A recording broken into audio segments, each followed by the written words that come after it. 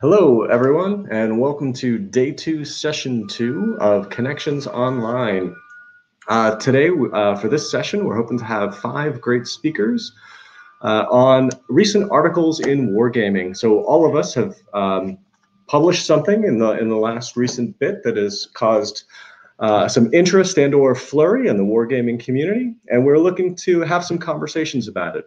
We've had some of those conversations in the words of those articles, and we're looking to have some of those conversations with each other, and hopefully with some of the questions from you guys as well out in the audience. So I'm hoping this is going to be a great conversation with the 5 of us here. So we've got Jennifer McArdle, Yuna Wong, Shane Bilsborough, John Compton, and myself, Jeremy Sepinsky. I'll be moderating the panel. Thankfully, so all of these articles were written in War on the Rocks. So we've got some links up in the Discord chat for you to follow the articles that we're looking at so far. So hopefully, if you haven't had a chance to take a look at those articles, you might go and take a look at them after this presentation is over. We're going to go in reverse order of publication date. So those of us who happen to have thrown some rocks at some of the other folks get a chance to get some rocks thrown at us over the course of the presentations here. After we each give about 10-minute presentation for each of the individuals on the line, we are going to do some internal questions and some dialogues amongst ourselves, and then open it up to the questions that are being raised by the Discord channel. So we're looking forward to having that conversation with you. So we're going to start with Jennifer McArdle. Jennifer. Thanks, Jeremy. My piece was the most recent one to come out, so I've not had any rocks thrown at me yet, but I look forward to any projectiles you all want to throw my way during Q&A. So let me see if I can share my screen. Let's see. Hold on.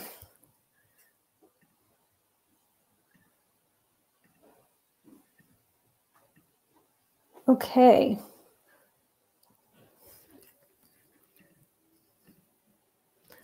All righty. Okay.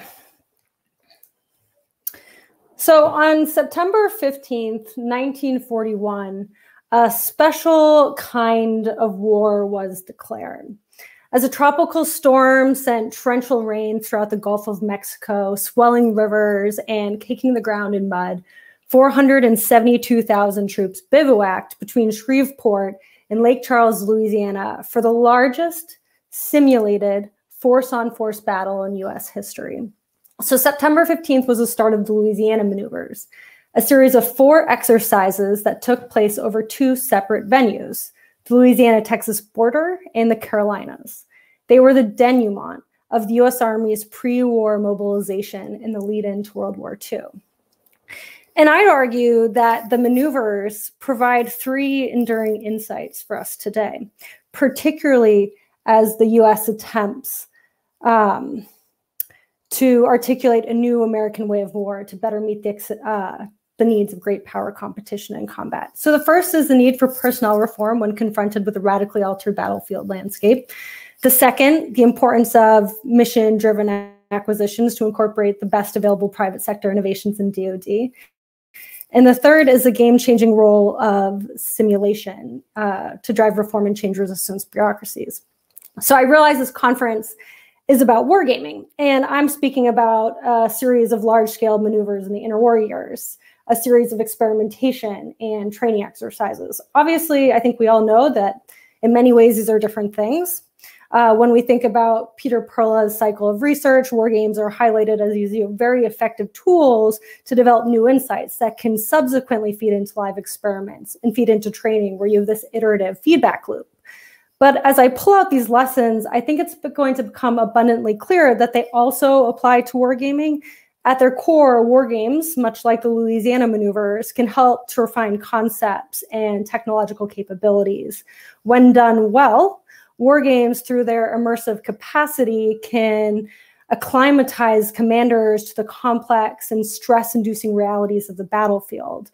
Wargames also allow users to transcend their current realities, ideally helping them to question those known unknowns or those potentially very wicked unknown unknowns that may radically alter the battle space.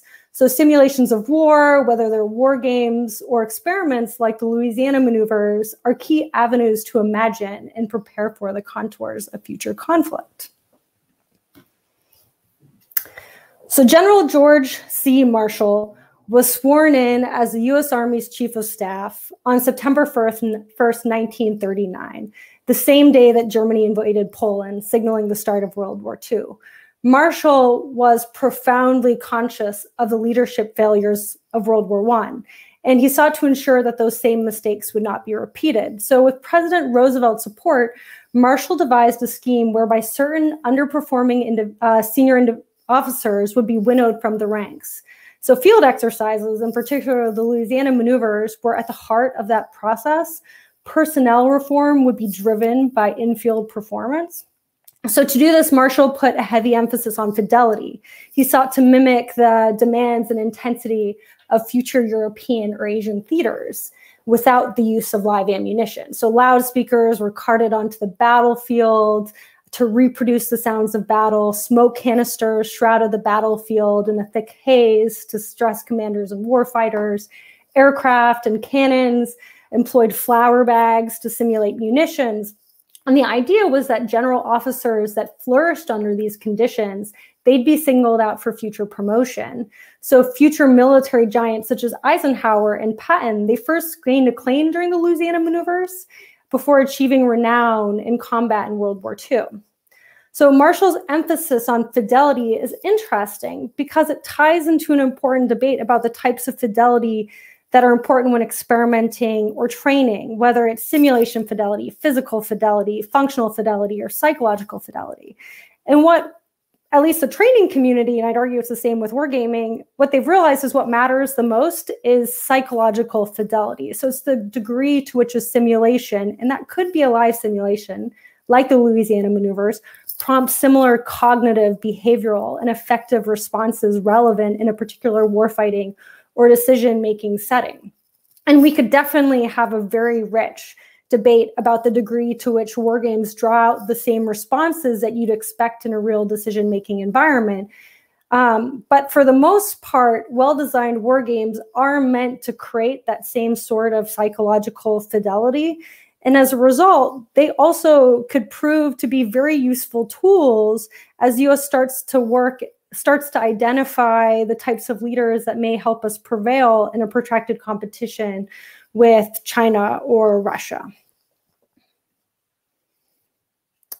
So in early 1941, 3 aviation firms approached the Army with an offer: the use of 11 of their club-type sports planes flown by factory pilots for the summer maneuver season, all paid for by the manufacturers. The firms had hypothesized that their club-type aircraft could support artillery spotting and liaison missions, and they thereby sought to encourage test and experimentation in the field. So called grasshopper planes during the maneuvers for their appearance when landing, these light liaison aircraft were an immediate test and experimentation success. They acted as very useful assets for intelligence, surveillance, reconnaissance, transport, and the direction of artillery fire. At about 1/10 the cost of a normal observation aircraft, they ended up being employed throughout the entirety of the maneuver season, and they earned their own insignia, which was a flying grasshopper, casually smoking a cigarette. And you can see 2 of those images on the slide. I won't deny, I absolutely love that. So the plane's performance during the Louisiana maneuvers inspired the War Department to order 6 to 10 aircraft for every Army division. But interestingly, prior to the plane's field test, some military aviators had expressed an aversion to the aircraft. They viewed the technology as obsolete compared to other contemporary and allegedly more cutting-edge aircraft. So the agile grasshoppers, they ultimately deployed to Europe, largely because the Army sought a mission-driven, platform-agnostic solution to the air observation challenge. The grasshoppers demonstrated that they met a critical mission need. So this form of pragmatic bottom-up change runs counter to most acquisition policy today. The Department of Defense rarely releases mission-focused requirements or employs mission-driven competitions as the basis for acquisitions. So reforming the present acquisition system would require significant structural change, but expanding mission-driven capability and concept discovery opportunities to accommodate the grasshoppers of the future is really a useful first step.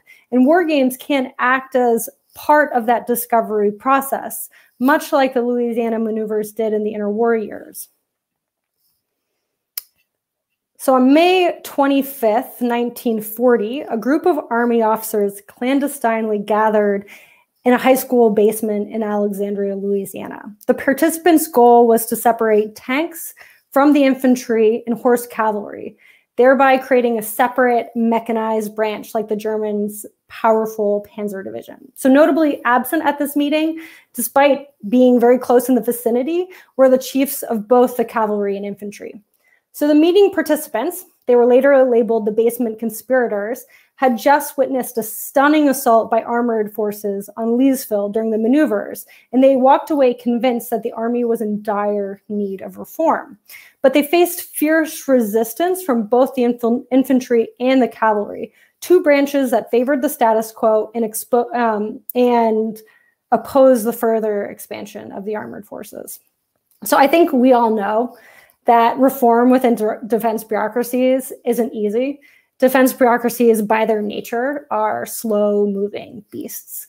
The Louisiana maneuvers, however, they provided a way forward for those basement conspirators.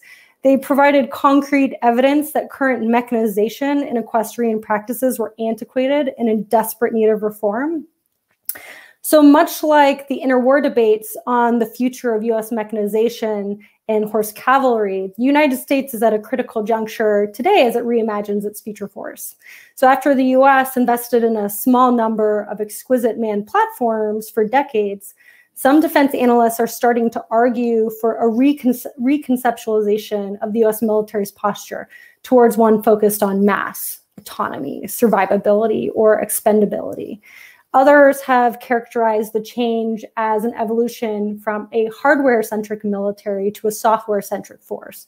So a transformation from platforms to kill chains. So such a change isn't going to come easily. Like the interwar years, entrenched interest will favor the status quo. But simulation, whether it's in the form of war games or large-scale exercises like those in Louisiana, should provide a way forward, particularly for those thorny challenges that will likely require a fundamental realignment of the future force. So with that, I think I will hand it back over to Jeremy. Thank you. Thank you very much, Jennifer. That was really interesting. Next up on the list will be myself. The article that I wrote was called, Is it a War Game? It Doesn't Matter. So there are three main points that I was trying to highlight within the context of my article.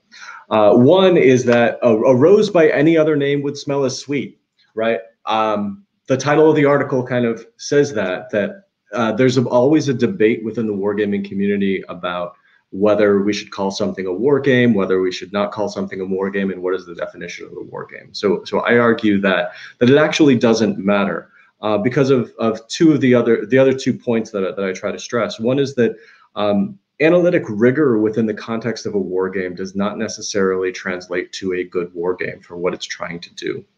And the third point is that in order for a war game to be effective, you need actually a good ecosystem within the context of the command or the war game sponsor. This could be a war game for the military, or this could be a serious game. You need an ecosystem that's willing to accept and use the lessons that you're trying to learn within the context of that event. So I'm going to start with that third one for a moment and say that what makes a war game valuable? Why do we do war games? Why do we run war games? And I claim that we run war games to influence the decision of decision makers, not trying to change their minds on something, but trying to give them additional information and make the people who are making decisions and the information that's being used in those decisions to increase the breadth and the depth depending on the kind of war game.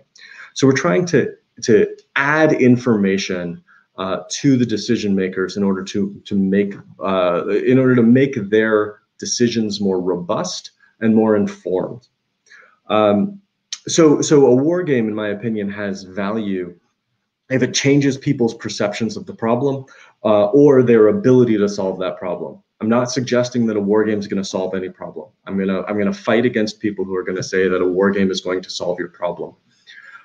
So does it change people's perceptions, or does it change their ability to solve the problem through methods and means that are actually appropriate to solving that problem? If the answer is yes, if your war game influences that opinion, if the war game informs those decision makers, if it changes people's perceptions of the problem, then I think that yes, that war game has value.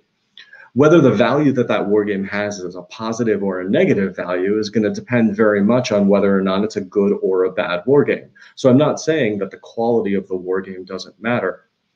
But what I am trying to say is that just because you have a good war game, if you have a bad wargaming ecosystem, then that war game isn't going to actually have value in the sense that it's not going to influence decisions that are being made within the sponsor of that game. So the ecosystem within that command or within that organization that's hosting the war game, I think is itself composed of about three things. One is the analytic agenda of that war game sponsor. So what are they trying to do with that war game, and how does it fit within the context of everything else that they're doing? War games should not exist in isolation. Just as simulations and exercises that we just heard from Jennifer don't exist in isolation either, right? There's a problem that's being tried to solve. There is a demonstration of a capability within the context of an exercise. So in a war game, there's a thing that you're trying to do to influence a decision or to provide information about actions, right? So the analytic agenda within which the war game sits is an integral part of the ecosystem and an integral part of whether or not you're actually going to be able to provide value. Can that analytic agenda accept the things that a war game produces and do something with it and move that information forward?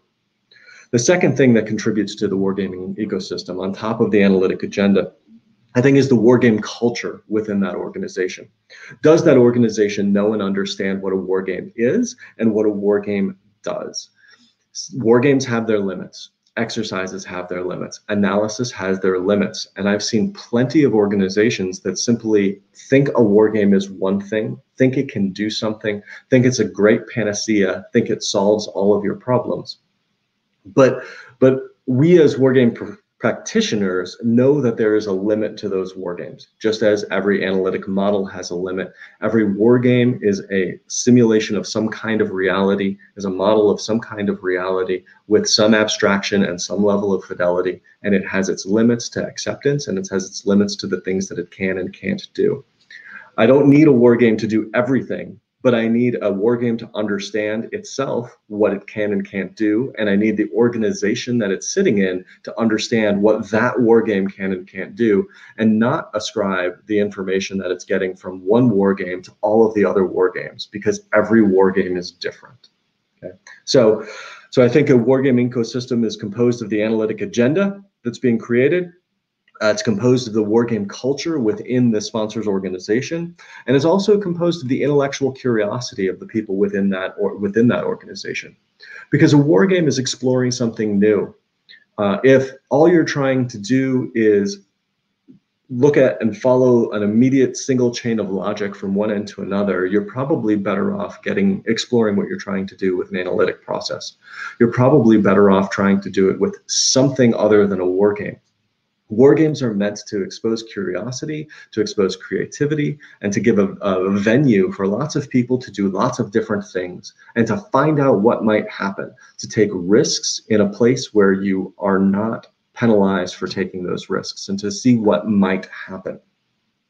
So if you don't have an intellectually curious organization, then you're not going to produce interesting insights that are required to fit within your wargaming culture and to be accepted by your wargaming culture and not misapplied, so that way they can fit into the analytic agenda that your organization has to influence the decisions and finally create some value.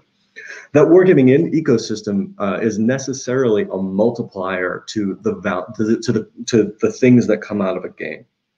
The wargaming ecosystem makes good games valuable, and actually it kind of multiplies bad games as well. So if you have a really bad game in an ecosystem that's willing to accept a bad game, you can amplify really bad information, and you have a potential for doing some like real harm and some real damage. A bad ecosystem will amplify the wrong things from a war game. It will prevent good information, and it will prevent good games from getting created, and can do detrimental. It can have detrimental effects not only on the decisions that are being made, but also on other wargaming ecosystems by making the perception of what war games can and can't do skewed. And that's a thing that I tend to see. And a bad ecosystem is not necessarily a malign thing. Stephen Downes Martin will talk about malign wargaming. He has an article about it. But malign tends to have a implication of negative intent. And not all bad wargaming ecosystems are malign by intent. Sometimes they're malign by ignorance. There's a lot of nuances in the definition of what a wargame can and can't do. And we as wargamers aren't that great at communicating those commands, partially because the people we're talking to change over every 6 to 12 months, maybe 2 years, and we barely have time to educate somebody on what it is before we move on to somebody else, and we get tired of doing it. But we can't get tired of doing it because it's our responsibility to make sure that that ecosystem is fertile, so that way our good war games can be propagated and make it easier for us to make good war games in the end. The third option is an inert ecosystem, right? You can have a good ecosystem, you can have a bad ecosystem, but you can also have a completely inert wargaming ecosystem. And those are ones that ask for war games, they run war games, and nothing happens. They say they had one because they think they're supposed to have one. And I think what we need to cultivate, and that's both our job and the job of the sponsors, is to cultivate the education that builds into a positive wargaming ecosystem. So, the wargaming ecosystem is the need for that is one of the things that I highlighted in my article. The second thing I wanted to highlight was that detail and value are not synonymous. Just because you have a high level of detail or you have a high level of analytic rigor in a wargame does not necessarily mean that that wargame changed people's minds. A high level of detail and a high level of analytic rigor may not be required for all of the problems that you're trying to solve. And if you're trying to solve something that requires a higher level of a more abstract level of information, then making people think that we need more rigor and we need more detail and we need more significant figures on the numbers that we're using is just going to create a lot of effort that's not going to actually contribute to actual detail. It's not going to contribute to decisions that are going to get made. It's not going to add value. It may make the war game better in some respects, right? Because it is more rigorous, but that doesn't necessarily equate to increased value for the sponsors. I often try to explain things in terms of significant figures, right? For those of us that have had enough science courses when we were dealing with significant figures, if you have two numbers that you're trying to multiply or add, and one has 10 significant figures and the other has 2 significant figures, when you add them together, the result does not have 12 significant figures. It does not have 10 significant figures. It has 2 significant figures. It has a number of significant figures equal to the least significant thing that, or the least accurate thing that you're putting in. So when we're building war games, we've got to make sure that we understand what the least accurate thing that we're putting into the war game, which is often the people that are playing. So having high levels of details on numbers, of pieces, of units, of calculations, of tables could be overshadowed by the fact that you have people that have not that high level of rigor or understanding of the problems or the decisions that they're making within the context of the game. And the last point that I'll make before closing up is that what we call a war game is a debate that we will constantly have. You put 2 war gamers in a room and they will debate for hours about what is and isn't a war game and what they should and shouldn't call a war game. And does it need to be one-sided? Can it be does it need to be two-sided? Can it be one-sided? Is a bunch of people sitting around a table still a war game, or is it not a war game? And I claim that it doesn't matter. I claim that that horse is already out of the barn. That what is a war game? People are using the term war game all of the time. And people who are not war gamers are using the term war game. So if we come back and tell people that, hey, you're using the term war game wrong, how we can't even explain to people what is and isn't a good war game. It's going to be almost impossible to change the entire vocabulary of the entire Department of Defense overnight to force them to understand what the actual definition of what a war game is, assuming that we as a wargaming community could agree upon a definition of what is a war game, which I claim that we're never actually going to be able to do.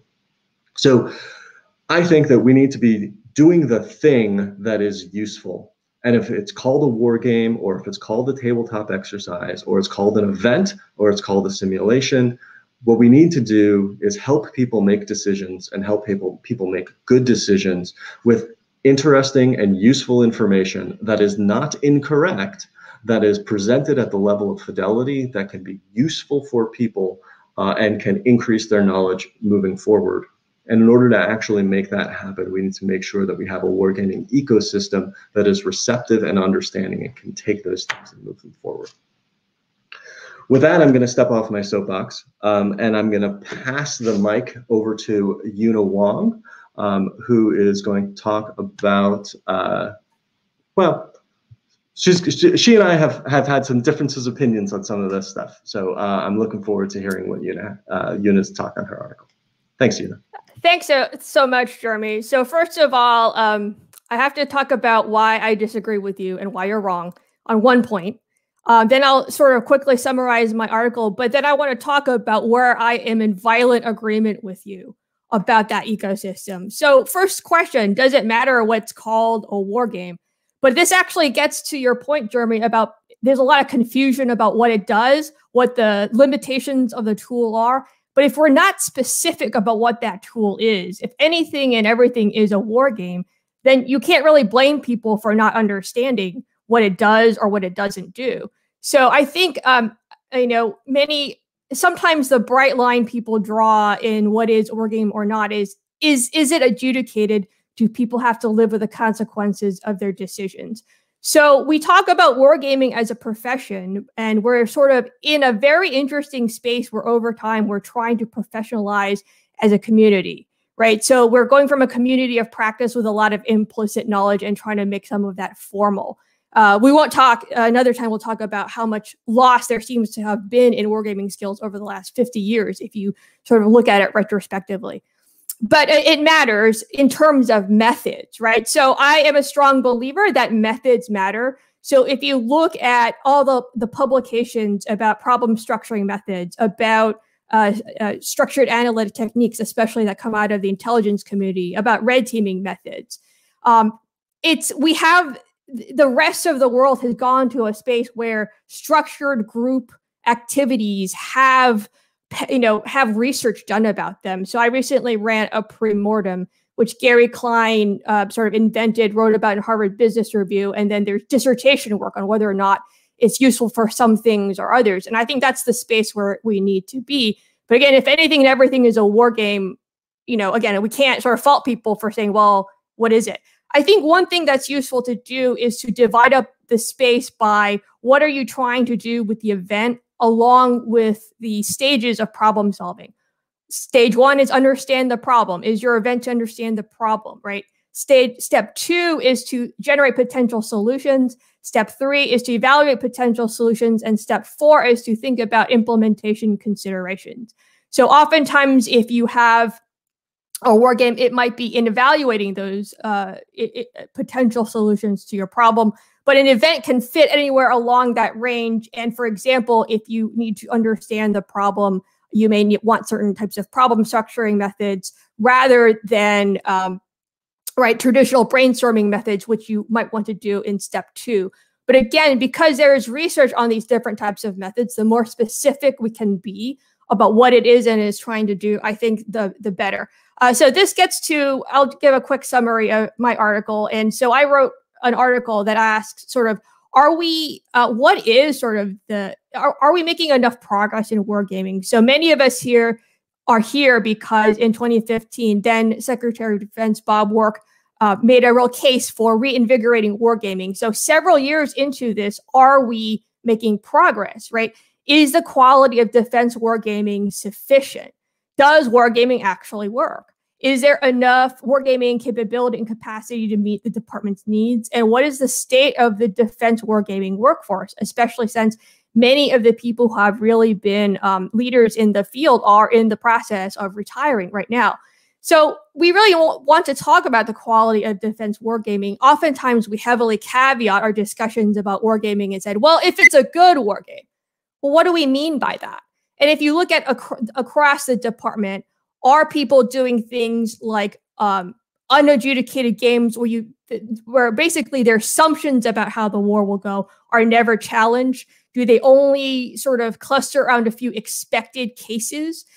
This is something at a departmental level we really have to assess whether or not critical thinking and organizational learning is going on, or if it's alignment and groupthink and the carrying on of problematic assumptions, but more and more agreement and acceptance of those potentially problematic assumptions. Does wargaming work? We talk a lot about wargaming can do this, can do that.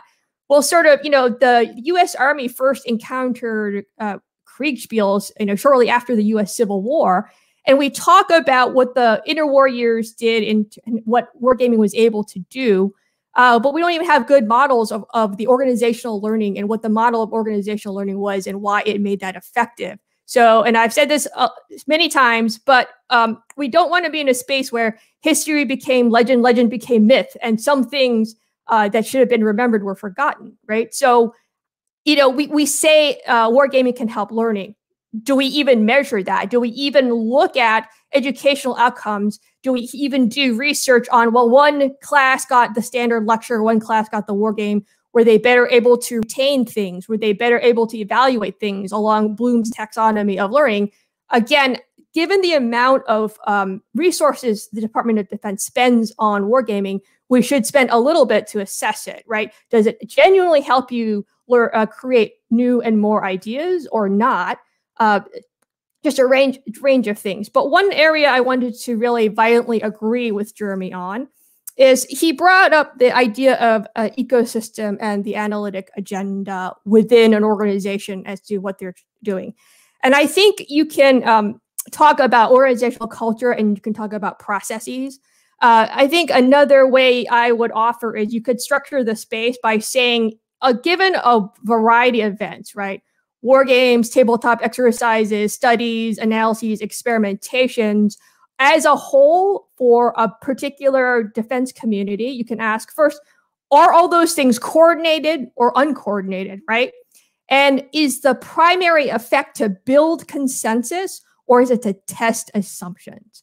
Because I'm going to say if you have a situation where everything is coordinated, right? One event feeds into another, but everything is about building consensus rather than challenging assumptions, you have a situation or could have a situation where it's sort of false confidence.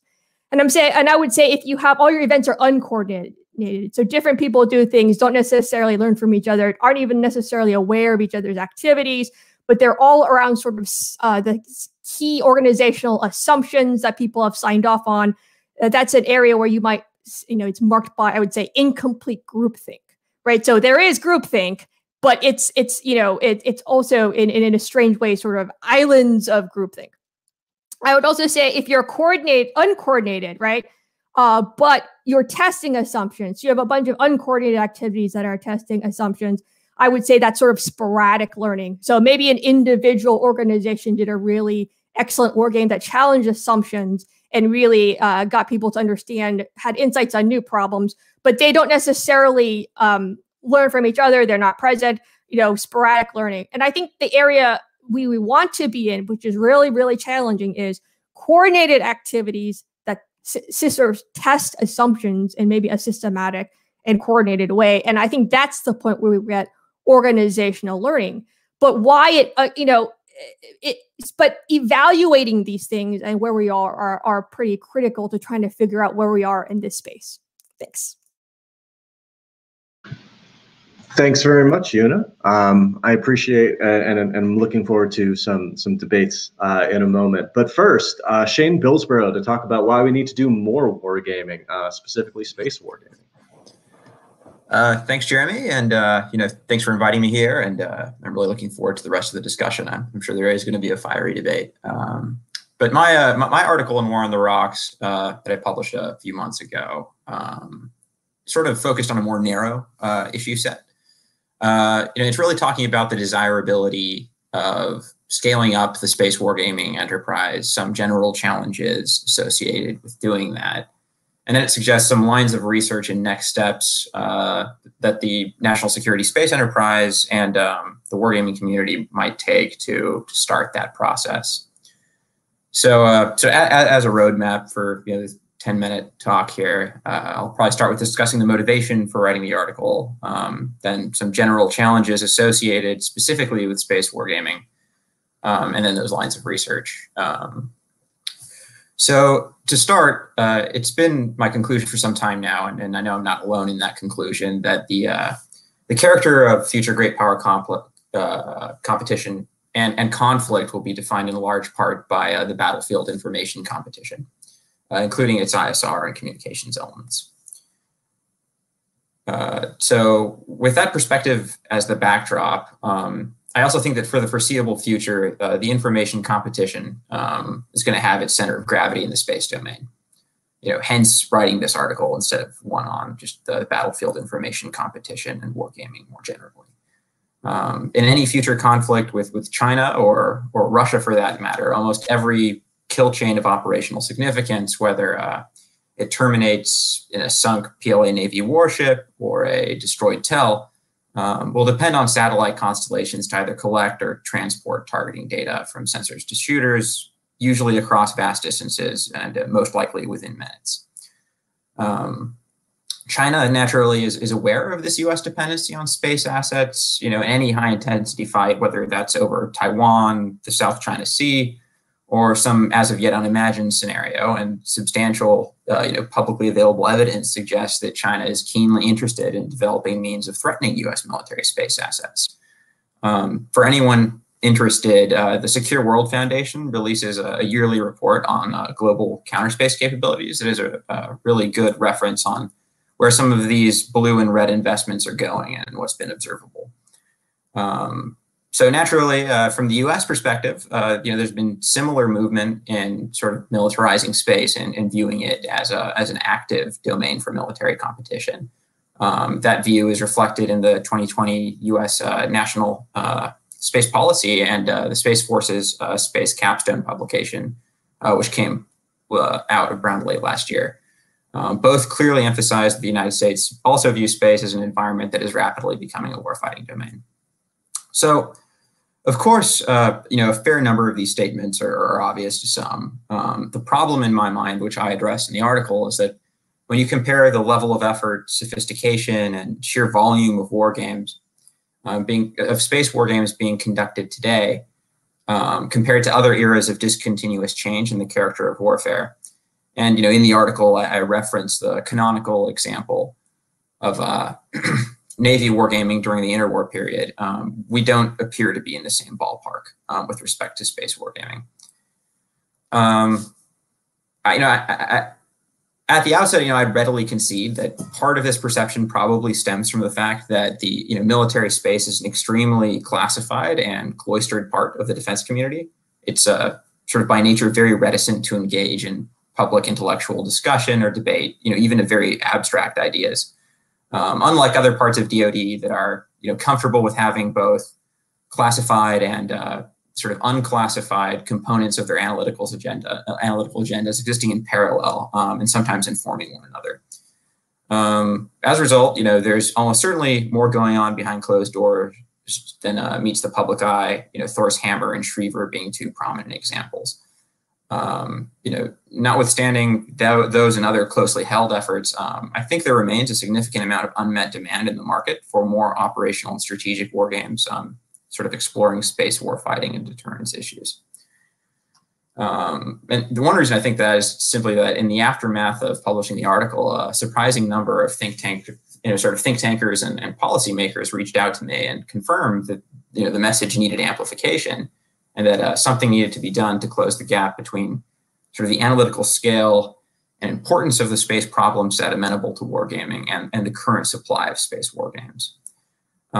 Perhaps less encouragingly, and this is sort of an aside, one other pattern I encountered in the aftermath of publishing this piece is that a small minority of sort of stakeholders suggested that there might actually be a glut of space wargames, and that analysts sort of not directly involved in SAP space programs should just kind of trust that everything is well in hand. I disagree with that view, and I think the root of that view is that a lot of the sort of STEM-minded personalities that have been involved in the nuts and bolts of space operations, acquisitions, and sustainment, since the Cold War, really, are broadly unfamiliar with what separates a wargame from sort of other neighboring analytical tools that bear some resemblance to wargaming. So, for example, hack-a-sat type events, or the sort of high fidelity modeling and simulation environments that lots of sort of space professionals are used to engaging with and thinking about these problems. And so as a result, there's a tendency to see wargames where they don't exist, or else to fail to recognize sort of their differential value relative to more formal methods. From the discussion thus far, and just knowing some of you, it's clear that this definitional challenges is not new to the wargaming community or anyone on this panel. But I think there's still sort of some basic educational work to be done on popularizing the cycle of research, which one of you referenced, and spreading some basic awareness, if not of a formal definition of what a wargame is, then sort of some basic indicators of whether a thing might be a wargame. Versus, is clearly not a war game and is really, analysis. But, back to the specific issue of the gap, that I describe in the War on the Rocks piece, the challenges facing existing and prospective suppliers of war games, focused on the space domain is pretty multi-pronged. To start, I think the lack of a long and well-documented history of military space operations, including case studies and hard data sets, is a major difficulty here. The Cold War offers us a few examples of military space competition, but there are no records of space wars or historical space battles to look back on as we design space war games, focused on present or future space operational concepts or dilemmas. By contrast, the Naval War College staff during interwar period, at least they had centuries of naval history to draw on, and data sets, while designing and analyzing games, exploring tactical, operational, and strategic facets of a future maritime conflict with Imperial Japan. So in many ways, I would argue the task facing prospective space wargamers and what I think will be a booming sort of analytical area over the next 20 years, it is harder than that sort of faced by their 1930s brethren. The other, I think, broad breed of challenge facing prospective space war gamers is that while the physics of space operations is well understood by space professionals, sort of the physical laws that govern space and their implications for orbiting objects are not necessarily intuitive or easy to grasp via analogy for sort of naval, air, and ground warfighters, or analysts not steeped in orbital dynamics. One rough example that I think I use in the article is the example of logistics, to point out that, until very recently, when you put a satellite into space, the historical pattern has been that you do so in the expectation that it will not be replenished over the course of its operational lifespan.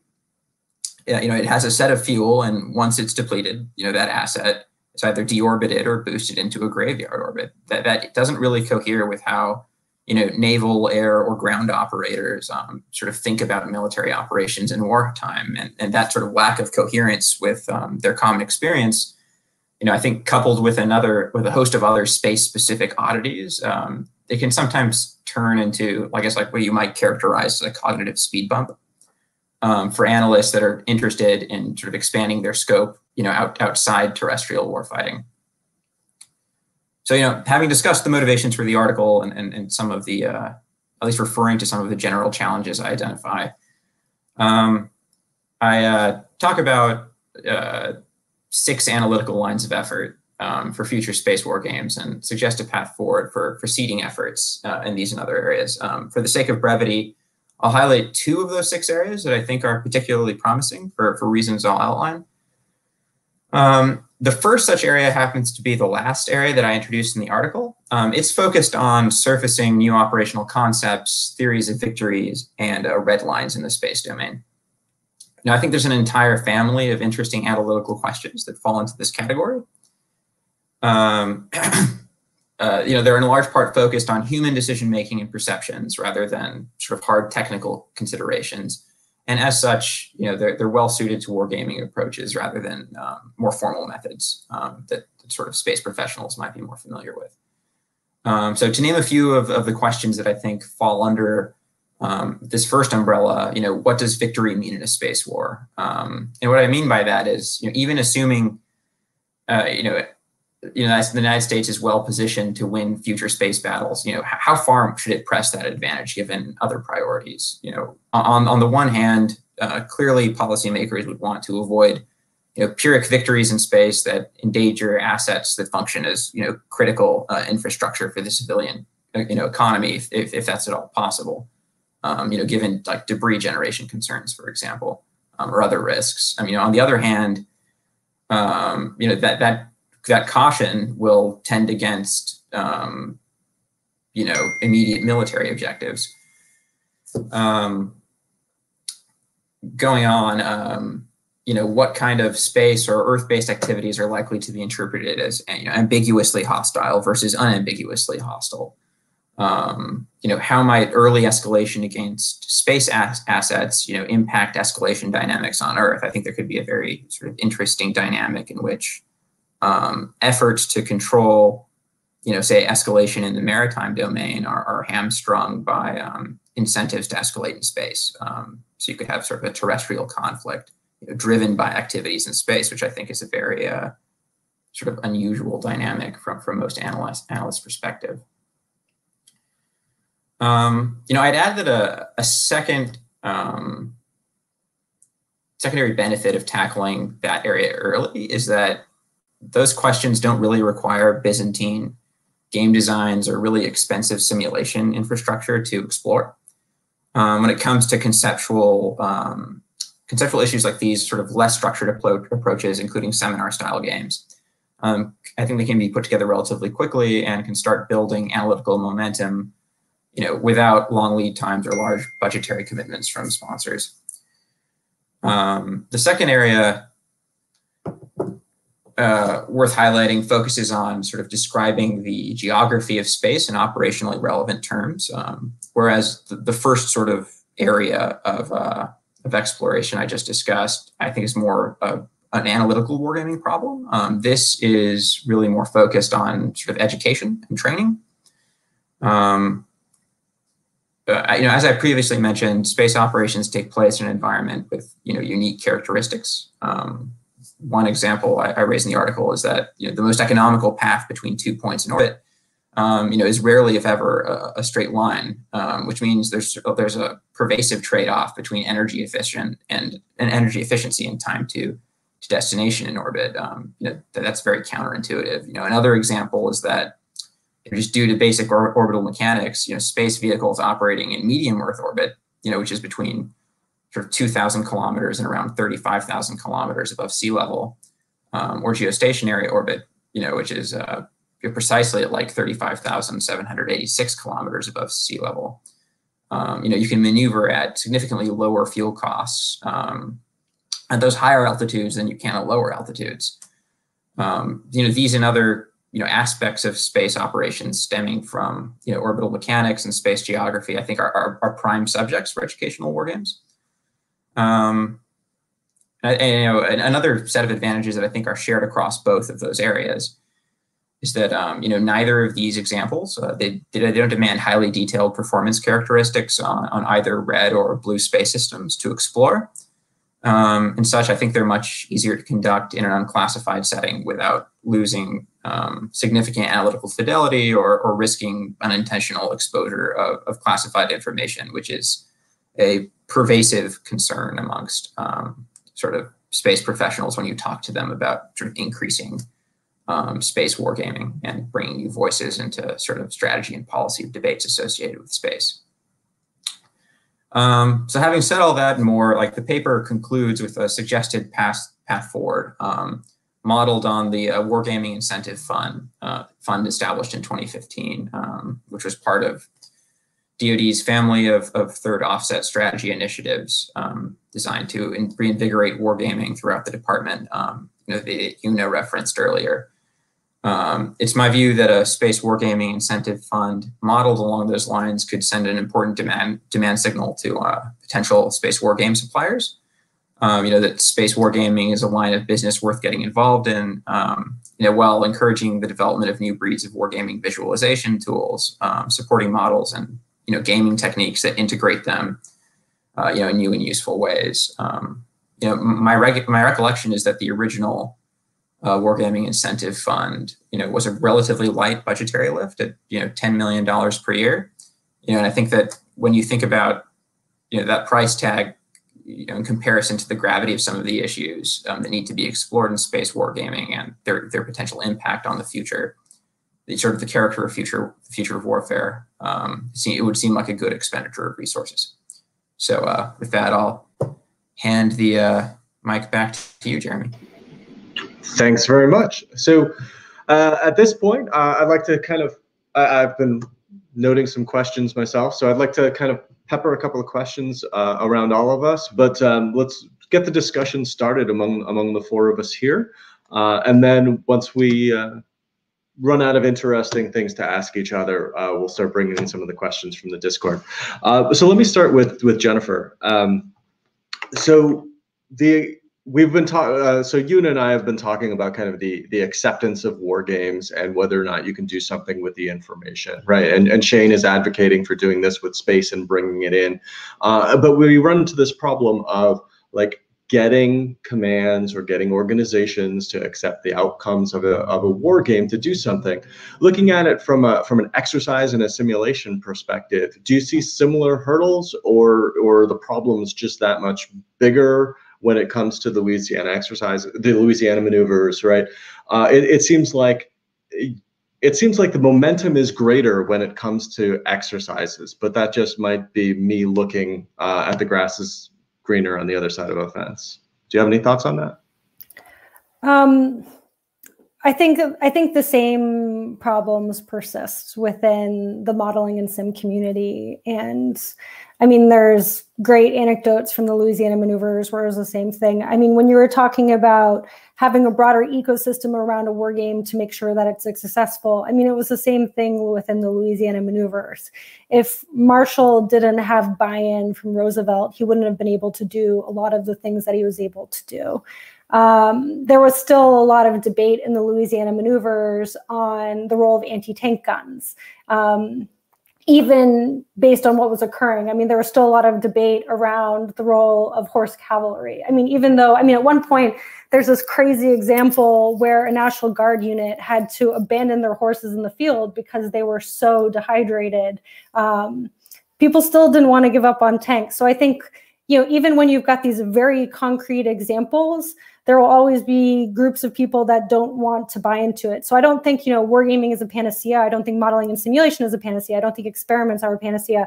I think they become these really useful data points in a broader discussion, and you need that ecosystem to kind of bring those data points forward. And part of the reason why, I love Peter Perlo's cycle of research idea is, in my mind, if you can take these data points and bring them together across multiple events, you have this you can have a much richer conversation about various insights that you might have pulled out and what that actually means. Yeah, thanks very much. That's interesting.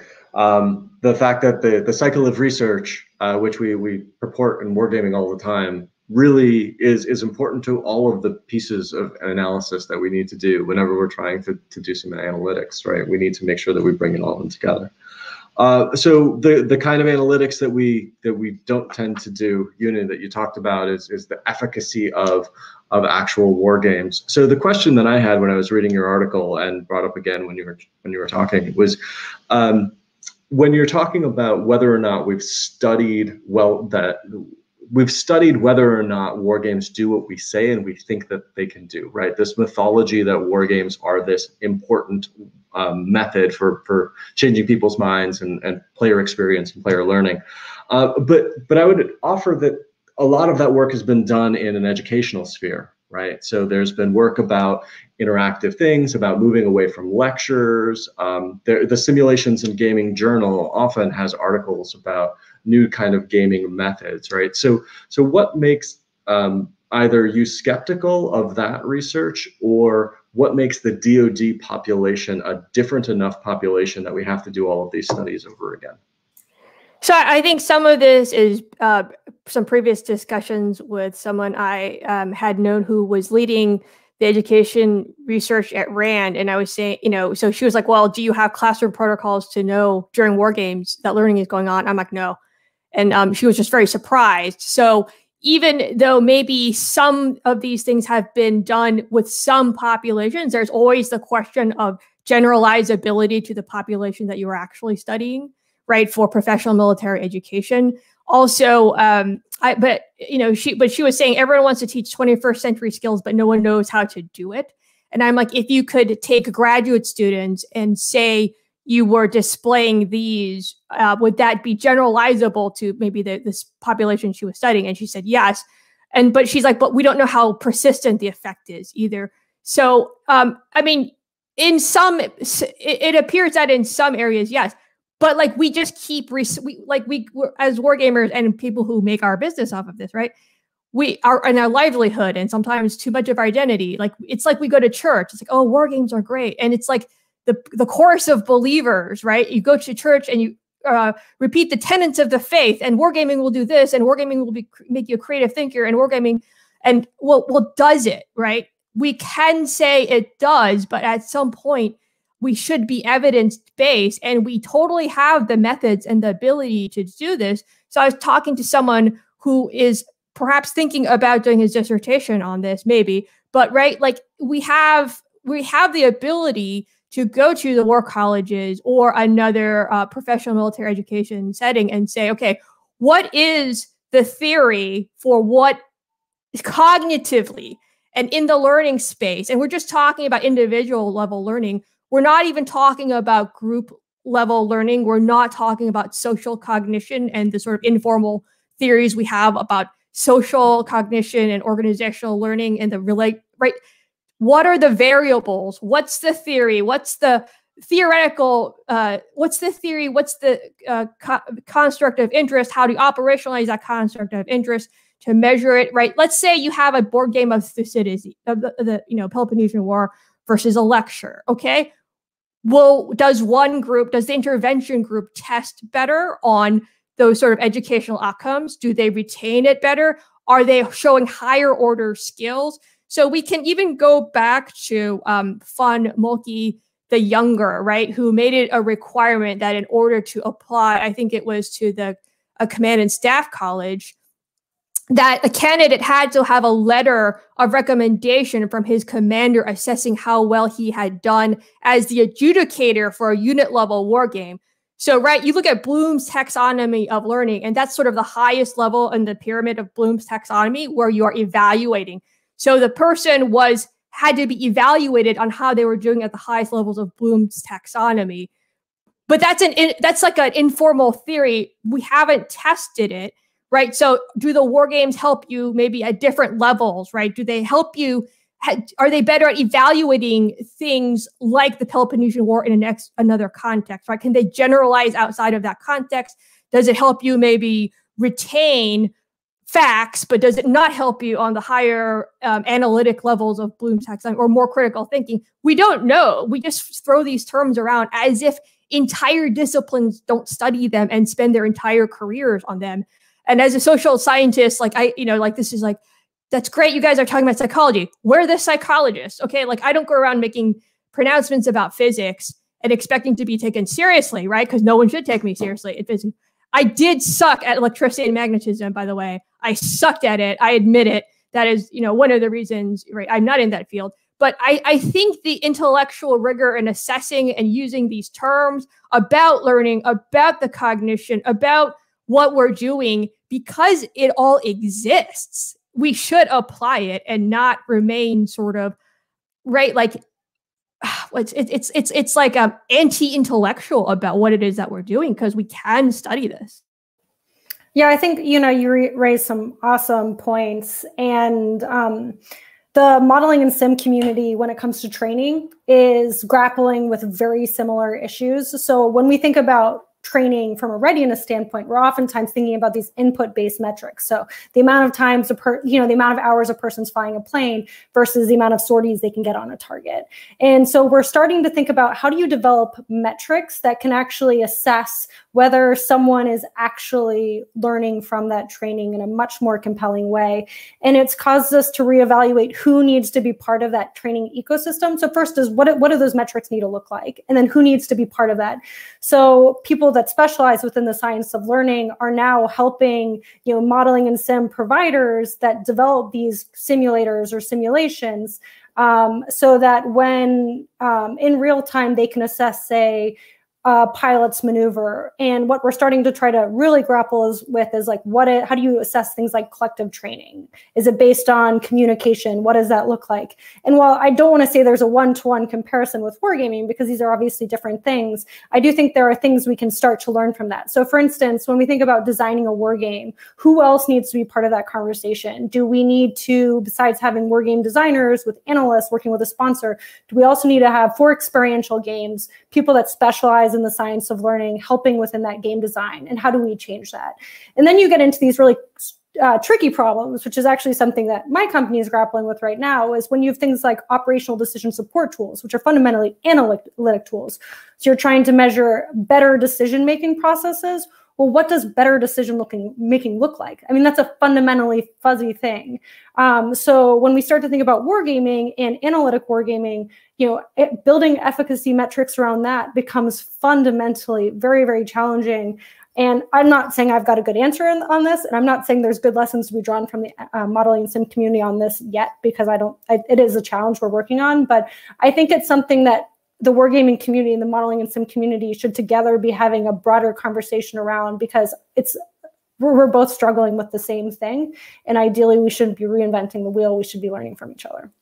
Okay, I'm gonna jump in and just violently agree with Jennifer. So I think our solution is to kidnap some experimental psychologists and just impress them into wargaming. Because when you talk to them, they just lose their minds if you get them talking about the efficacy of training. They're like, they don't test, they don't assess, they don't ask, right? They don't give feedback afterwards. They just have a survey at the end of the course. Like, they can talk for 2 hours really passionately about how the assessment is not being done. And well, I have some bad news for you, right? It's even worse in the wargaming community, right? Where there isn't even the sense that we should be measuring this. But again, for years, I have been saying this. We just need to find some psychologists, but the right ones, right? Not like random ones, but the ones who have the theory and research methods and tools to study this sort of thing, and just create Stockholm syndrome and make them think that they're wargamers so they'll stick around. No, that's fantastic. Thank you both. Shane, let me bring you into the conversation with a choice. I'm going to ask you to pick a COA, and then I have a follow-up question. One, which is more important to do first? To include more accurate space in other war games, or to do war games about space operations? And then corollary, what about space exercises? What does that look like? Right. That's a great question, and I've wrestled with myself over that. I mean, the cop-out answer is that we should be moving out on both, obviously both prongs at the same time, because they'll be mutually reinforcing. I think, hold on, I'm getting a bunch of messages obstructing my screen. So let's see. I think it's probably most important to start integrating space into joint war games sooner rather than later. The reason is the department correctly is moving out very quickly on developing joint operational concepts that, as I referenced at sort of the beginning of my talk today, space is really at the center of them, whether or not sort of the Navy, air, and land analysts that are sort of working on them, or warfighters that are working on them, are aware of that or not. So it's sort of in triaging the vast number of problems here. I think getting higher fidelity space wargaming into those joint operational concept development discussions is really vital, or we're going to move out quickly and decisively on concepts that haven't really been stress tested in their most important areas. And I maintain that's in the battle network competition, and specifically in the space component of the battle network competition. So that I think is my short answer to the sort of bifurcation you offered. But I would maintain there's enough, I think, money and bandwidth in the wargaming community and sort of the broader DoD analytical community that we should be moving aggressively on both fronts. What was your follow-up? Space exercises, any opportunities, or what might that look like? It probably looked pretty sapped, but I think aside from that, I think there's more potential for them than there was historically, because launch costs are decreasing so rapidly, because a lot of sort of the more modern and sort of future space systems aren't these sort of billion-dollar programs. They're more disposable platforms, that are much smaller. So, the micro and nanosats. I think there's a lot more potential to do space exercises sort of earlier.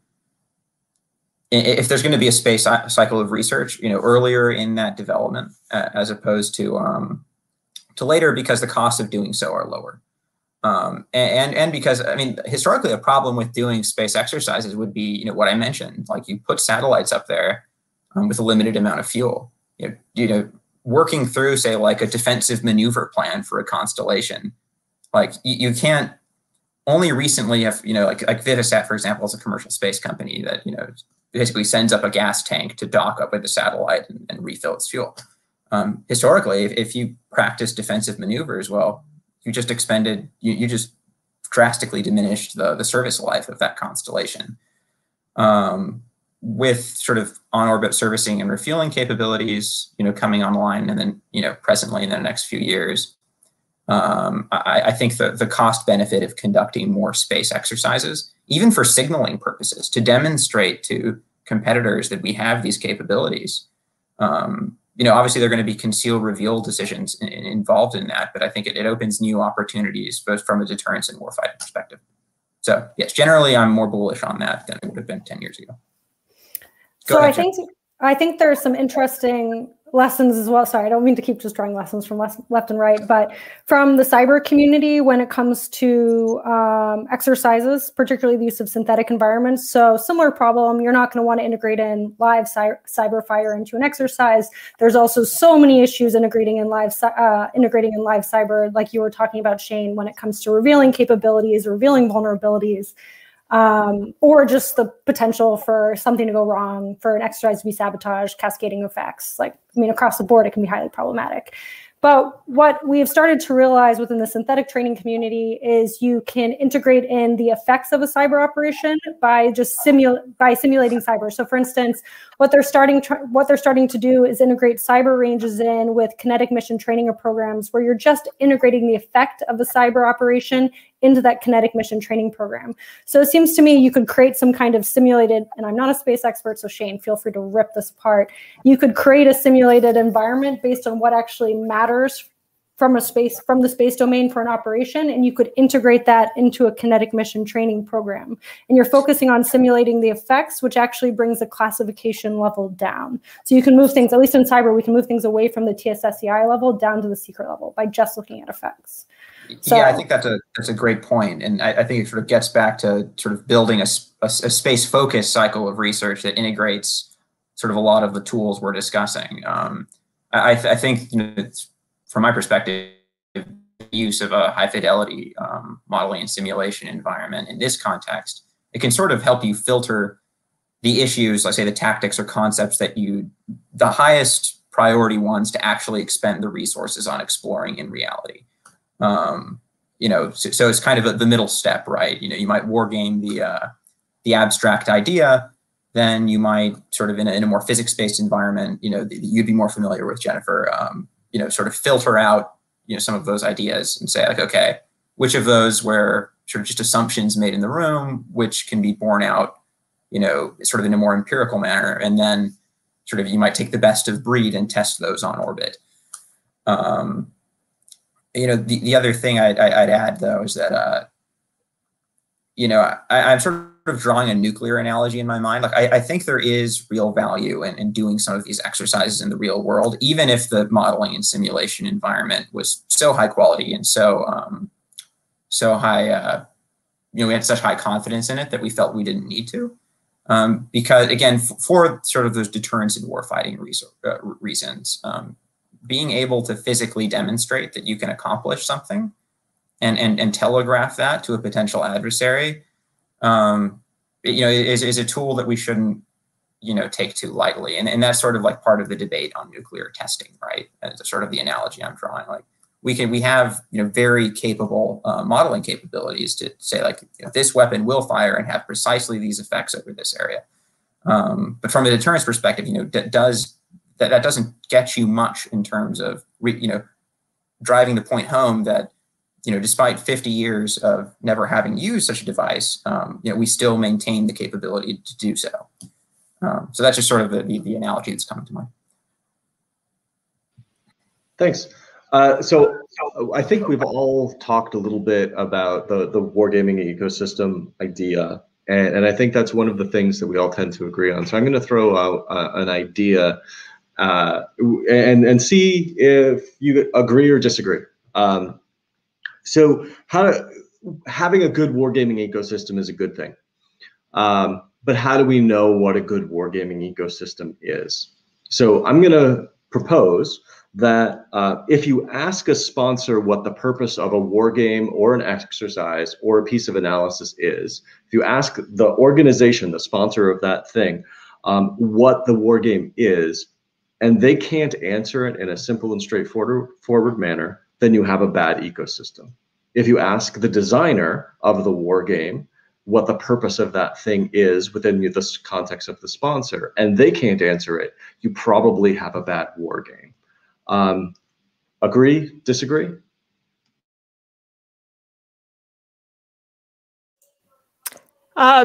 Agree, and I will say that as previously having been the hapless government action officer who was assigned to be the action officer for a wargame, that I didn't even know what was a wargame. I didn't even know why we fit it in. I was just told to do it. And then I encountered Peter, and Peter realized that I thought a wargame was the same as a survey. And so he yelled at me.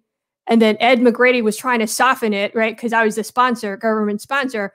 But that's when I realized like how sensitive some people could be about what is and is not a war game. So my coworkers tried to soften and go, oh, he's just trying to prove that he's the expert. I'm like, no, there's something going on. I've basically insulted the man and his entire like life, life's purpose, right? So that, that's part of my conversion to, well, anything and everything is a war game and it doesn't matter to, oh, there could be something more at stake in it. But I agree with you, right? Because I was obviously a symptom of a bad ecosystem where I didn't know what the purpose was. I didn't know it was going to fit into the larger sort of sequence of things that we had. But I had the ability to sign the check. So obviously something was wrong. Yeah, I'd agree with you too, Shane. Sorry, Jeremy. So I just did an interview with I did a series of interviews with a bunch of wargame sponsors. And I would say that if the designer and the sponsor don't know what the purpose of the wargame is and what they're doing, then yes, it's a bad ecosystem. But if the designer knows what they're doing, I think it's up to them to kind of coach the sponsor. And if the sponsor is willing to be engaged, I think you can create a good ecosystem. So some of the best some of the best interviews I had with wargame sponsors was when they talked about how they had this iterative, multi-pronged engagement with the designer, where they had multiple conversations up front about what were the questions they wanted to answer, what the designer could actually achieve, what the game was going to achieve. And then as they were going through, they would have even more conversations to include like after play testing the game. So I think, you know, if a designer is a good designer, like, you know, they should be able to guide the sponsor, and they should, and obviously you need the sponsor to want to be engaged, or at least their team to be engaged. But you could create, I think you could create that ecosystem provided they're keen, even if maybe they're, you know, a newbie up front. Do you have any publication on that yet, or is that coming out? That sounds really interesting. It's an internal publication, but we will definitely see about spinning some of that off. Yeah, we did like, it was actually a pretty cool project. We did several dozen interviews, and then we ran a giant survey. We got like 700 respondents. So I'll definitely see if there's something we can spin off from it that might be fun. Totally understanding that, you know, sensitivities with those kind of interviews and getting frank conversations out, but I'm confident that the community here would be really interested if it's at all possible. Thanks. Shane, any thoughts from you? Sure. Once again, I'm tempted to split the difference here. So the way you framed the question, you know, there's sort of an ecosystem sort of lack of knowledge on, you know, the definition of a war game and what separates the two. And there's sort of an individual sort of game design team or, you know, sort of sponsor, you know, sponsor designer pairing on the other side. I think, I mean, my instincts are kind of consequentialist on this question. So I think you can get useful insights out of bad games. You can stumble upon them. It's less probable. And probably in circumstances like that, you really want a game series to ensure that sort of the bad characteristics of the one game sort of don't taint your analysis writ large. That, you know, one of the utilities of having a series approach to games is that, you know, you're not vulnerable to the, you know, the eccentricities of whatever went into designing one game in that series. You can improve over time. So I think on the individual game side, I'm much more willing to be sort of a consequentialist and say it's a useful to have, but it's not an absolute necessity. I think when you get to sort of the systemic question of whether there's sort of a general understanding of at least like the minimums, the fundamental characteristics of a war game, or at least the common characteristics of it, when that starts to reach sort of a critically low level, then I think there's really potential for wargaming to turn into a perfect double-edged sword. And it's very difficult to predict whether it will add or detract value from the intellectual environment. I mean, I think as multiple, but both you, Yuna, and Jeremy, and I think possibly Jennifer as well mentioned, you know, wargaming is powerful. It creates, you know, synthetic environments that can be very convincing. And if it's doing that at a systemic level, you know, in a way that's sort of not self-conscious of what its limitations are and what separates it from other forms of sort of analytical exploration, I totally think it can accelerate the department along sort of bad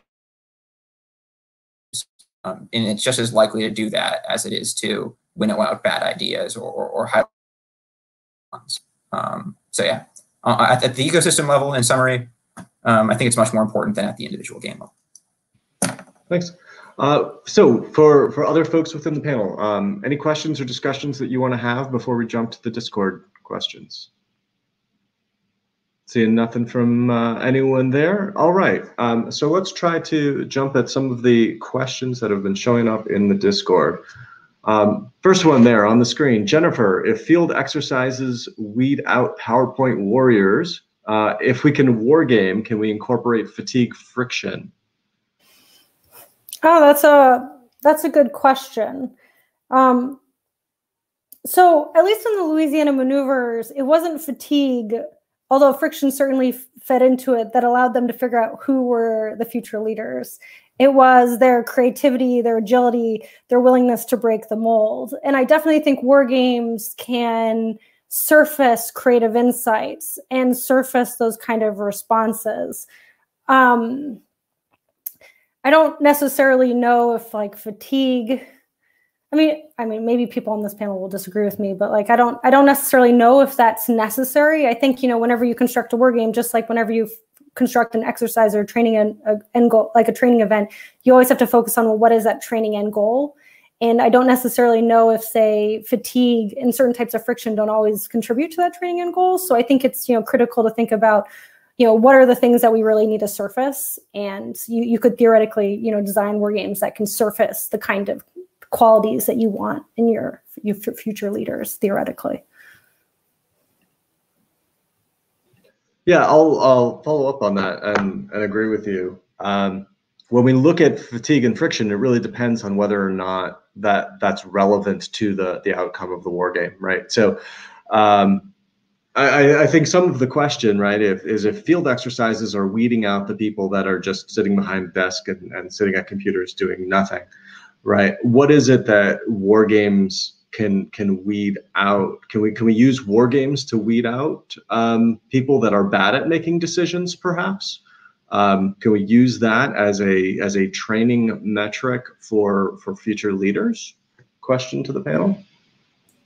I mean, clearly Von Moltke the Younger did, right? He used it as a screening tool to even let people into a school, right? So they had to be performing certain types of evaluative cognitive tasks about at least things at the tactical level and be able to have it at a certain level of fluency to actually run a unit level game before he would even consider them.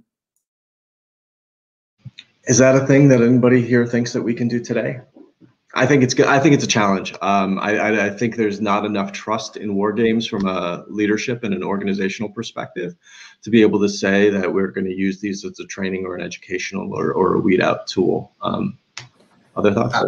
I'm also skeptical on that, Jeremy. If only because obviously times have changed since Von Moltke, but I think we are in an era of discontinuous change in the nature of warfare right now, which means we're in an era of discontinuous change in the nature of military decision making. We don't yet know sort of how AI/ML decision aid tools, for example, are going to interact with military decision makers, and what kind of cognitive characteristics in those human decision makers are going to prove most efficacious in combination with those sorts of tools. It may be that sort of the future warfighting environment will select for different characteristics, sort of cognitive characteristics, than sort of our historical experience would suggest would be likely, right? It may be that, in fact, it may be that our historical experience will actually be a detriment here if those characteristics change radically in the next 20 years, which I think they're poised to do. Again, I'll hit on the role of information in warfare point again. I think that is going to become much more critical than it ever has before. So we don't really have a clear idea yet on sort of how that change in the nature of warfare is going to select for different kinds of military decision makers. So I would be reticent to drive too far on selecting who's a PowerPoint warrior and who's not until we're much more mature in our understanding of that new environment. Sorry, I want to jump in and say I do agree that there's a disconnect between individual level screening and things that are unit level performance, so that it's group-based performance that you care about. And even now, this is reflected in the criticism of the modern day performance review that gives too infrequent feedback on individual performance rather than information that a group needs to have to perform. And especially, I agree with Shane about changes, right? So even living in an information-based economy, supervisors actually are less expert than the people they supervise in many of those knowledge-based tasks, and couldn't actually provide individual level criticism of the tasks that they're doing. So upward discrimination and expertise is a problem with management. So for various reasons, individual level screening for those group-based outcomes in this type of information intense tasks is probably inappropriate. Thanks. So next question from Discord, please. Is it possible for games to drive reform as well as those exercises did? I'm gonna leave that one out in the panel for a moment while I think about it.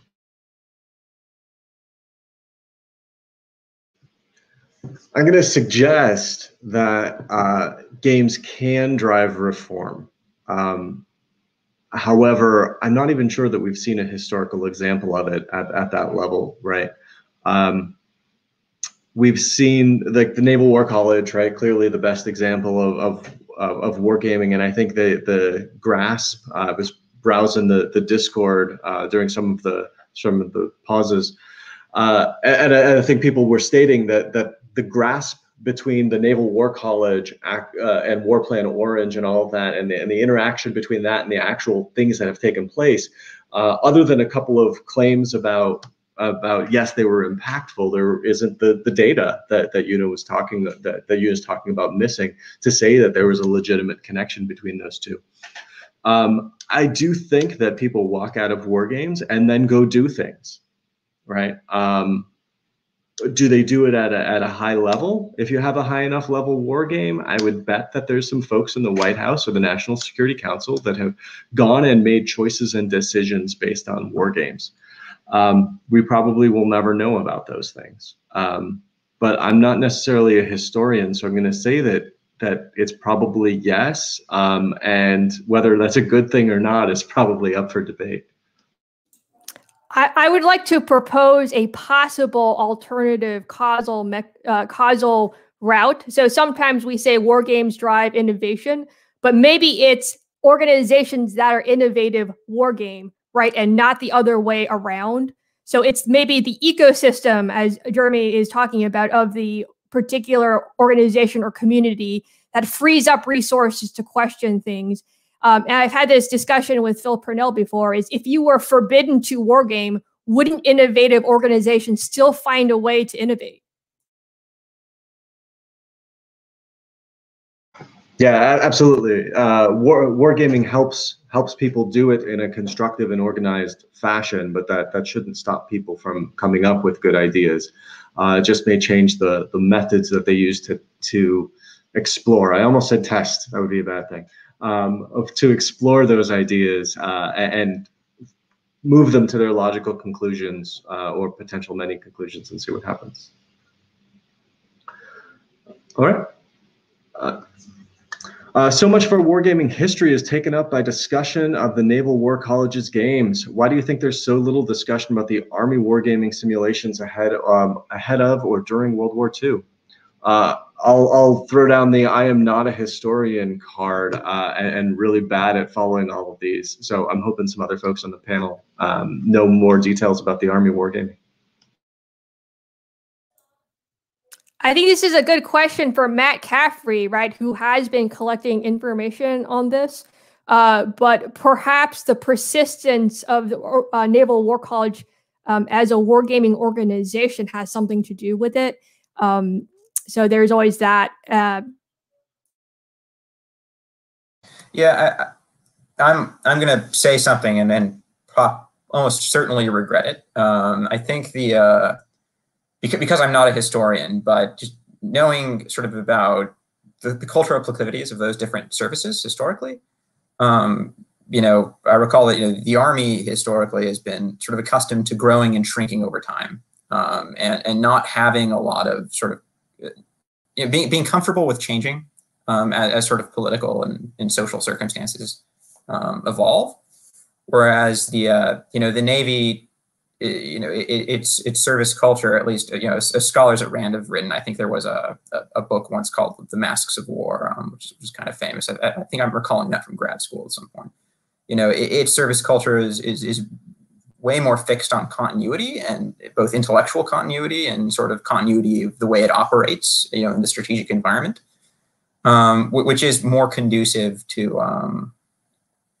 sort of an established sort of wargaming, organization and, established relationship between war games and plans and programmatics.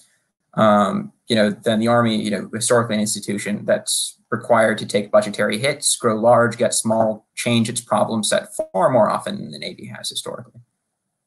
So it might be harder for them to maintain that kind of analytical capability and focus. So I'm sort of back projecting there and saying that may have been an issue at the time as well. Yeah, I just want to say I'm not entirely sure. I'm not a historian either. But what's surprised me, and this is more of a critique, I guess, of political science, is when we talk about the innovation literature, we tend to use the same historic cases over and over again. And I think there's lots of interesting cases that we haven't actually properly dived into and looked for, useful insights, realizing that, historical comparisons can only go so far, but there's a lot to draw. And it really surprised me when I first started looking into the Louisiana maneuvers, nothing was really written. I was really worried I wouldn't find anything. It wasn't until July of this year that a book came out on it. So, and I mean, I've seen this over and over and over again. So I do think there's, a lot of rich, interesting examples out there that are just like waiting for us to, surface. And I think that's part of the problem. We need to stop reinventing the wheel. Yeah, no, and Jennifer, I think that really is important. What Yuna mentioned before kind of got under my skin, and because it's something that I'd thought about. That it's the idea that, I mean, if we keep referring to the same historical cases in every article, in every book, and say like, look at these geniuses at the Naval War College in the 1930s. Look what they accomplished. Ultimately, they saved the world and defeated Imperial Japan. You repeat that narrative enough, and it stops being a historical case study, and it starts sort of being an emotional touchstone. And that's a dangerous place to be, sort of epistemically. So I think having a broader range of case studies to refer to can sort of shift our dependence from that one narrative and possibly free us up professionally to look at it more critically and more skeptically. Sort of, again, that sort of goes back to your comment, Jeremy, on saying that like, oh yeah, but when you really dig down, the evidence is thin in terms of the causal relationships between sort of wartime performance and, the ostensibly, the greatness of that wargaming program that we always refer back to. I would offer as a counterpoint to the Naval War College example, we know that the Marines in Quantico for at least 10 years appear to have continuously wargamed using, I think the game was the Land Forces game, but no trace of it exists. Can't dig up any references. I'd previously sent Sebastian down to Marine Corps University to try to find archival information, right? And he did it for free because once a Marine, you just can task them with things and they think they have to do things for you. But all of that vanished. It doesn't mean that there was no learning. It doesn't mean couldn't have been valuable, especially if they iterated continuously for 10 years, but we have no written record. Yeah, and I think all of this discussion ties into the question that we have right now, which is on the screen right now, which is what are the examples of best practices for creating that positive ecosystem for wargaming? And I'm gonna start by talking about some of the reasons I started writing that in the article about the ecosystem. And that's because we've spent so much time fighting with sponsors trying to get them to understand what wargames are. And it actually took us quite a while at CNA to really understand what the problem was, right? We didn't know why they weren't getting it. It was obvious to us that wargames do this and wargames do this and they don't do that, so stop trying to do that. But sponsors kept trying to push us in directions that we were uncomfortable with, and we didn't understand why.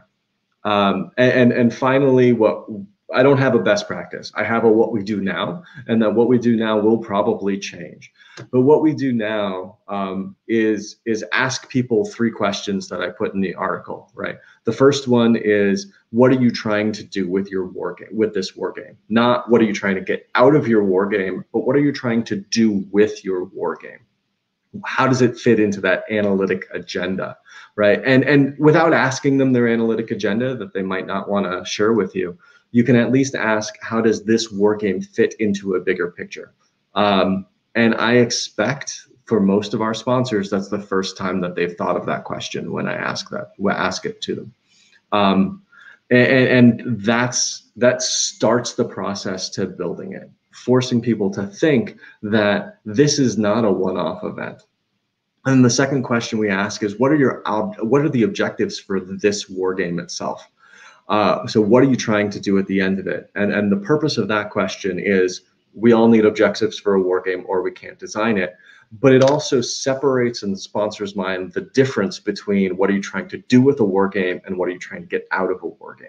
And those are two fundamentally different things. There's the physical things that you have in your hand, and there's the things that you do with those things that you have in the hand. There's the next step and there's the now step. And if you want a good war game, you need to understand how the now step fits into the next step. And then there's the constraints and restraints, and making sure, that's the third thing that we'll ask the sponsors, is just making sure that they understand that you are constrained in your design by a lot of the things that they're going to impose on you, and get that connection. So we've found that asking those three simple questions, what is the outcome, what is your intended outcome, what are your objectives, and what are your constraints and restraints, really gets war game sponsors into the right headspace. And that has worked for us on a limited number of occasions when people will engage with those questions. So that's the best advice that I've got. Panel? I would say that there are some people in the community playing the long game, right? Teaching students at civilian and military institutions about what wargaming is early on. So years later, when they become the action officers and the sponsors, they're not sort of completely new to it. But there is there's a dual demand for wargaming skills. One is to become wargamers, but the other one that people oftentimes teach to is just to become better consumers of them.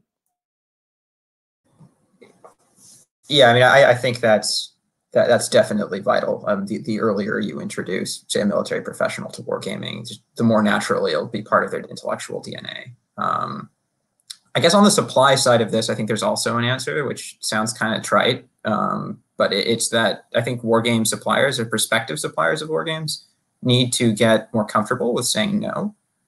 And by that, I mean, there's lots of prospective, quote unquote, sort of like wargame sponsors. They want to have a war game, if only because, it's become much more of a buzzword, which is both a positive and a negative. Creating a positive ecosystem for war games is going to, it's going to involve doing something very hard, which is sometimes turning down money when a war game isn't when a problem set isn't mature enough yet to war game. Sometimes you have to accept that we want to get this question there, but it's not gameable right now.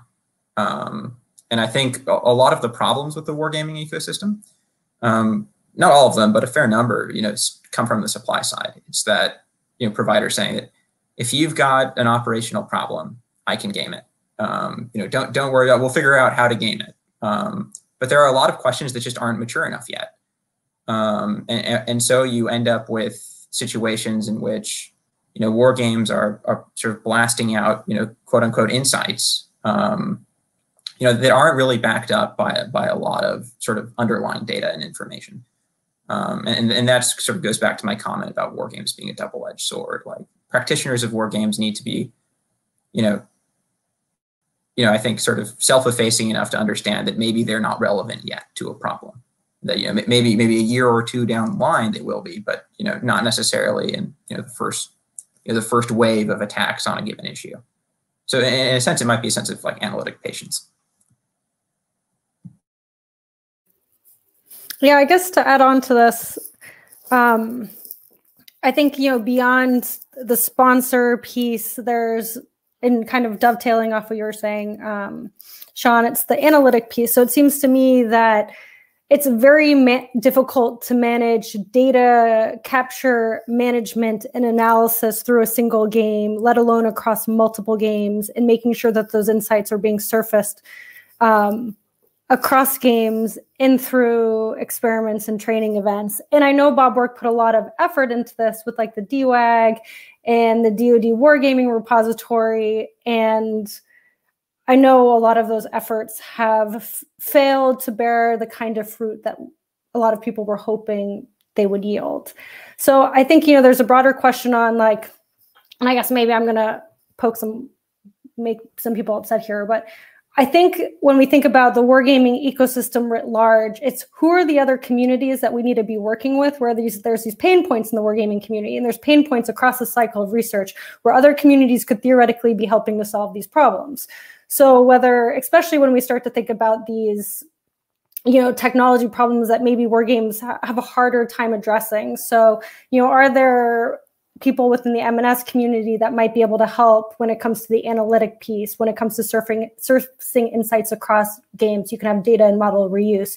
Are there, insights that could be drawn from, say, media storage companies when it comes to capturing game conversations? I mean, I don't know. It just seems to me, or as Yuna was talking about earlier, like whether it's psychologists or people that specialize in the science of learning, I think part of creating a positive ecosystem in the future is to be thinking about what should that ecosystem look like and who's missing and how do we get those people involved? Because I mean, pain points persist across the game process from initiation through design, through execution, analysis, and then, they persist across games. So, how do you start to plug some of those holes, and are there other communities that can do it? And I would also add the upstream inputs to war games are something else that if we had a good ecosystem for best practice, the scenarios would have been looked at, right? They wouldn't be just a few scenarios that everyone agrees to, and maybe there are blind spots in that sort of consensus scenario. Again, the dangers of groupthink. So there would be a much more systematic way of looking at different types of scenarios that challenge conventional wisdom, and maybe a larger library of those things that could be inputs to different games. There would also be a lot more effort. And then this is hard with time and resources spent on potential courses of actions, potential solutions, because no war game, no matter how well designed, will save you if they come to you with a bad scenario and just bad things to test against that scenario. So upstream inputs would also be healthier, but again, resourcing challenges. So then maybe I could tie some of that together and say part of the things that we can do as practitioners is to occasionally say no, right? That's a hard thing for a lot of organizations and for a lot of individuals. We often try to twist our war games and ourselves into contorted shapes to make sure that we fit within the bounds. But perhaps we need to start saying, no, that's not an appropriate war game question more often.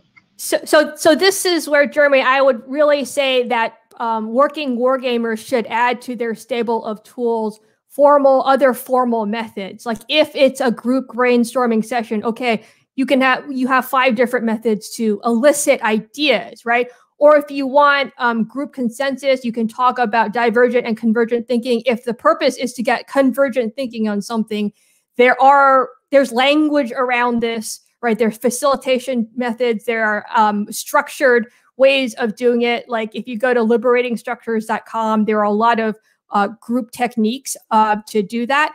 So that's why I am arguing we need to be more precise in our language. So even if it's not an adjudicated game, you say, it sounds to me like you want everyone to hear everyone's perspective. So this kind of format for your workshop sounds like that's what you need. And here have been the use cases for that kind of format. And here are the advantages and disadvantages for you for something like alternative futures analysis versus something like quadrant crunching, right? Because again, there is a lot written on those other methods.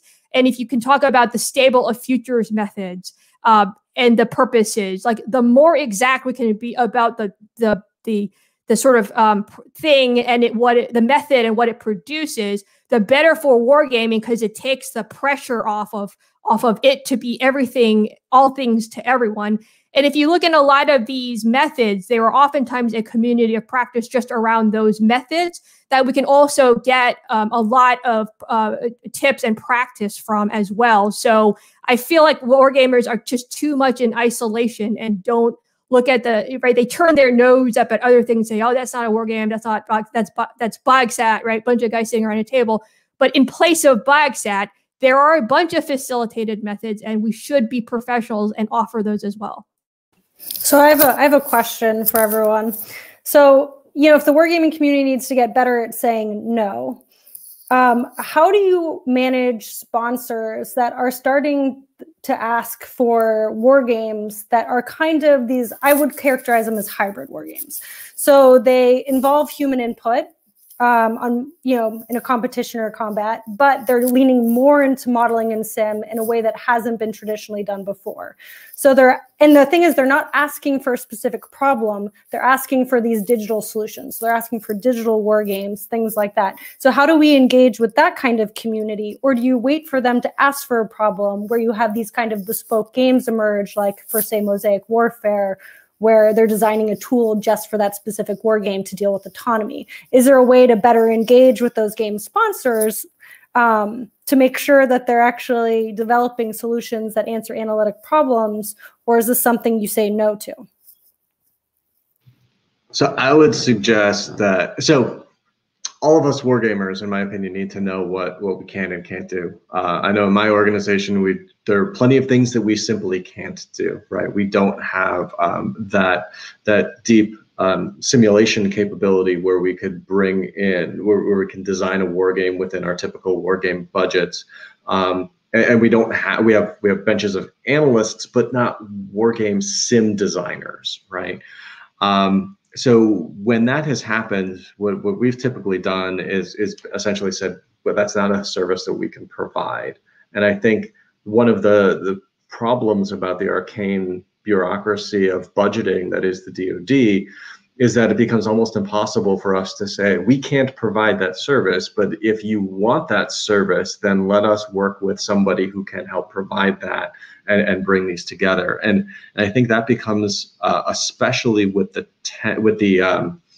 timeline that we typically tend to have with these projects and the decision makers, tying those things together has become a challenge, and that I don't know how to overcome.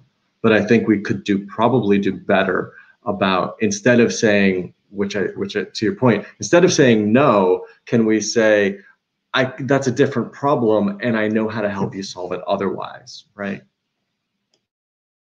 Yeah. So yeah, I think sort of partnerships and coalition building, which is sort of like what you're discussing, that can be a bridge to a more productive no, than a sort of a simple end to a conversation. So come back to me when you have something more mature. Another answer, and I don't think, Jennifer, I don't think it gets specifically at sort of the sort of the data. I mean, this precise question you asked with respect to sort of these hybrid war games. But the answer could be relevant to that. And, it's that if you come across a sponsor that has an analytical problem like to Wargame, but you don't think they're at the point yet where they've fleshed it out to the point where, you can build a game around the idea. This isn't how the business has worked in my experience, but I think it's a place you should go, is that, you should try to establish and have the capability to establish a long-term partnership with that customer to help mature their analysis. Right, to get the ideas they're working on to the point where, now we can insert them into a credible cycle of research.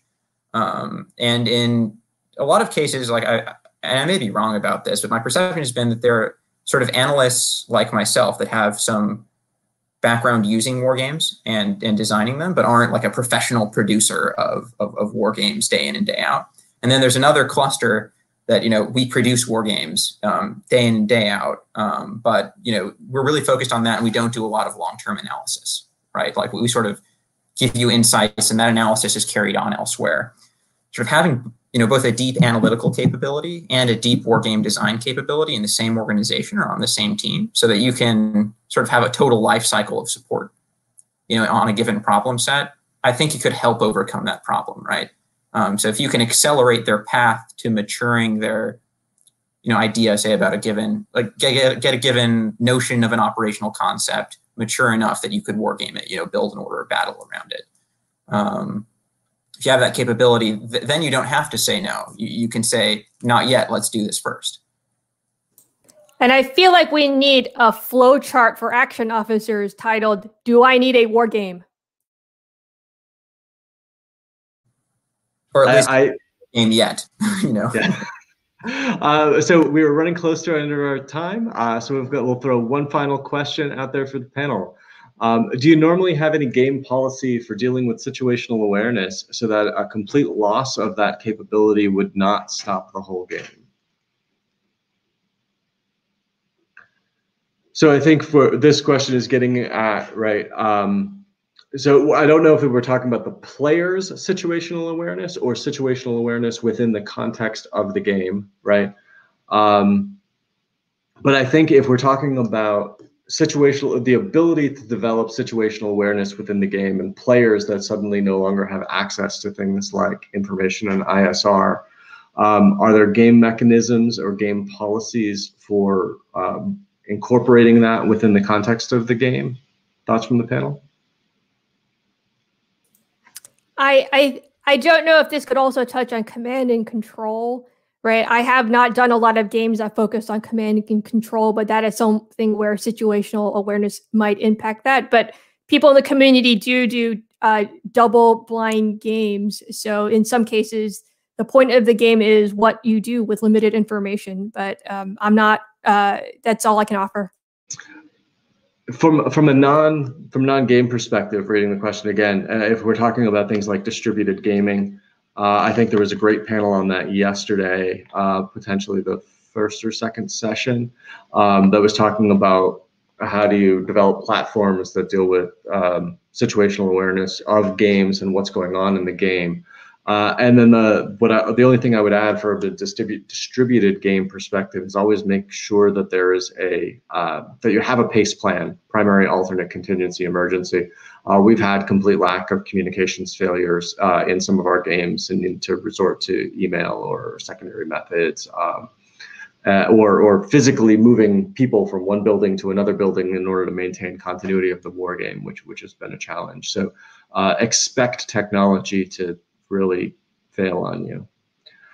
With our last final couple of minutes, any final parting words from around the panel? Final thoughts about your article, about anything that we discussed, words of wisdom that we can all take away with us. Let's start with Shane. How about you? Anything to add? No words of wisdom to add. Fresh out of those, but it's been great talking with all of you. Yeah, I think it was a super interesting conversation. I learned a lot. I left with a lot of questions to mull over. So, great conversation, and thanks for having me. Thanks, Shane. Yuna? Just the final comment, we can't just assume that if we wargame, regardless of how we're defining wargaming, that good things will follow. And I think we've discussed some of both the larger institutional and cultural challenges to that.